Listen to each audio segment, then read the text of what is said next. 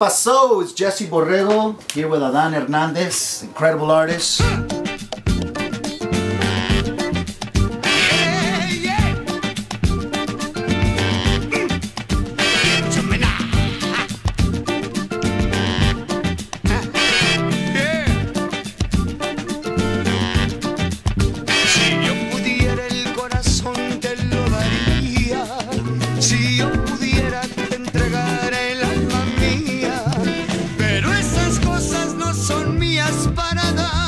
We grew up working in the fields actually every summer, and then when the machines came out I was about 9 and we moved to San Antonio.